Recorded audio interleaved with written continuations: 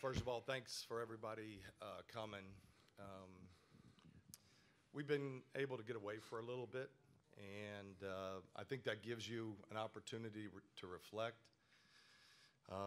The series with Boston was very challenging. You look at that series, and we were up in the second half in all those games, and felt like you really had a chance to win one, or at least have a chance to win one. And we were close, but that doesn't matter. So we're going to look at a lot of the things we're doing and try to improve. But as you get away from it a while, it gives you a chance to really reflect. And the truth is, the year before was the best year I'd ever had in basketball. Phenomenal locker room, phenomenal team, completely overachieved. And this team, this past year, is right up there with that. Hard to even imagine losing your best player with a season-ending injury and still staying competitive. And the previous year, we had won 48 games, and this team, with a major injury, won 48 games. So I think you have to put it in perspective that this team did two things, and two words keep coming back to my mind as you describe a team, and that is I'm really proud of the team. I'm proud of this team. They competed. I remember going into the locker room when we found out, he looked at me and he said, "Can you talk to the team?" And I said, "Yeah." And I remember standing up there and seeing a team that was a little hurt, a little dejected. But as we got past that, I could see the guys wanted to come together, and they didn't want to give up on the season, that they really wanted to fight for that third spot. That's what they kept telling me, kept telling Nate, that they wanted to fight for that third spot. They wanted to surprise everybody and fight for the third spot. Now, we didn't hold on to the third spot, but we fought for that late into the season. So one of the words is I'm super proud of this team. And at the end of the day, what you want is to be able to say the team overachieved and that your culture is strong. And I think that our culture is as strong as ever. It didn't show up in the playoffs because true talent really shows up then, and we have to improve our talent. That's one of the things Nate and I have to look at is how we improve our talent. But the first thing is I'm super proud. The second thing is, and I think it's pretty obvious, and that is this team really persevered. It was hit over the head with the Victor injury, and we lost the next 4 games. And then after that, we went on huge runs. I don't know what our winning was the next month, but we really came together, and we had a lot of guys step up. I felt like when you lose Victor, you not only lose a talent on the floor, Victor brings a presence. He brings a positive presence.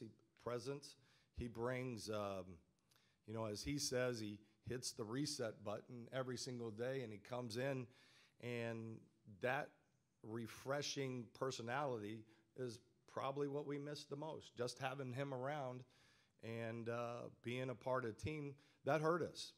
And so the team came together, and we had some guys really step up in a leadership role. I felt like Thad said, we're going to make this playoffs. We're going to be a good team. I felt like Darren, Corey, Bojan, Sabonis, and Miles, they weren't going to be told that we were going to, I hate this word, tank. We were not going to tank. And I give a lot of credit to those guys for stepping up and still making the playoffs. I remember talking immediately to Herb Simon, and Herb said, I want to stay competitive. I want to make the playoffs. And so between the playoffs, Herb and Nate, there was no doubt we were going to keep competing, and we're going to compete our butts off. And we end up winning 48 games, and that's really a hat tip to those guys. We had some milestones this year that I think need to be earmarked, and something that I feel like is probably underappreciated in our league. We had 3 players that were available to play in both years, and that was Corey, Bojan, and Thad. They were available to play 2 straight years without injury. That's an impressive, in 82 games, we all know that's a long season. They played or were available to play in all those games. We also had, which was really unique, I don't think I've ever been a part of a team that had this. We had 3 different players make Player of the Week. Victor, Bojan, and Thad. I don't know of a team that has ever had 3 players make Player of the Week. Now, it's a nice award. It doesn't determine your season, but I think that's a real hat tip to those guys, and shows that we did have a team more than just one player. That all being said, I can tell you that the Boston loss was as challenging of a series that I've ever been a part of. I thought we'd win a couple games. I think we all have to look in the mirror. I think we all have to say, we've got to get better. We've got to look at our process. We're big fans of 3T. We believe in toughness, togetherness, and trust. We live it. We breathe it. We started that 2 years ago before the Colts. And that's something that we talk about every single day. And we have to really evaluate some of those things. And we got to try to do it better. It's very cliche to say, God, we got to do things better. But I think one of the things that we try to do is, as a organization, and Nate and I, we're willing to look in the mirror. We're willing to look at things that we need to improve on. One of the things I'm so proud of is that, Nate was Coach of the Month was it December? He knows. I don't remember.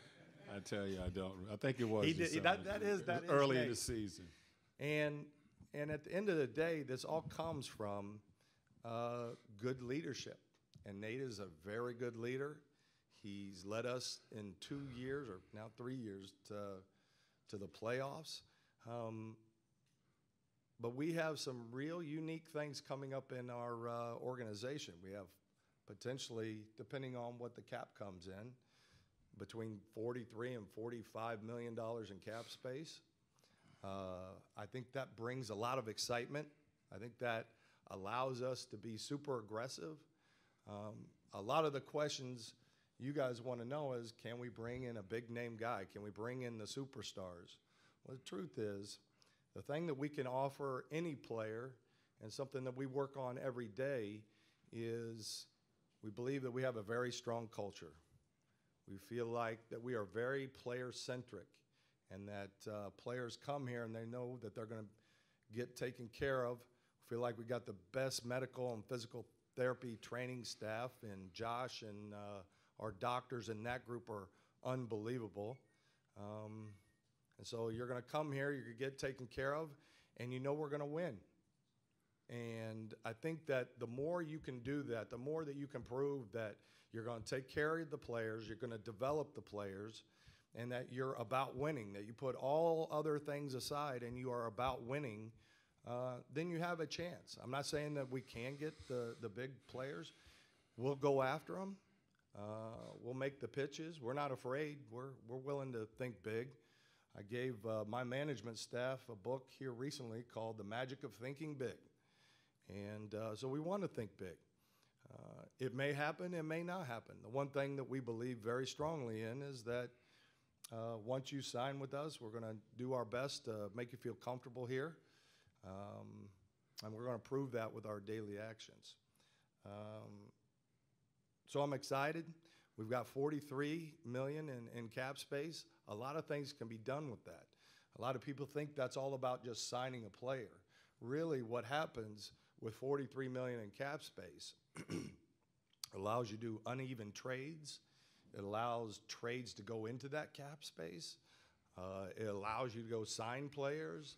It just gives you a lot of flexibility. And with a team winning 48 games, I can promise you we're going to talk to all of our guys that are free agents. They deserve that. They deserve that respect. I'm not going to get into any details in terms of who we're going after or who we're not going after. I don't think that's fair to them. I think I want to respect their privacies, and plus I don't want to tip off any 29 other teams. But we're going to be aggressive this summer. We're going to be very opportunistic, and when we see some opportunities come up, we're going to be willing to pounce on those. So I'm happy with the season. It ended on a bitter note. We all know that. That taste is still in our mouths. It's hard to get over it. But I'm proud of this team. I'm proud of Nate and what he did this year in guiding a team to 48 wins. And I think the future looks really bright because we've got a bunch of young players, a good young core coming back. And I believe that will be attractive for free agents when we go after free agents.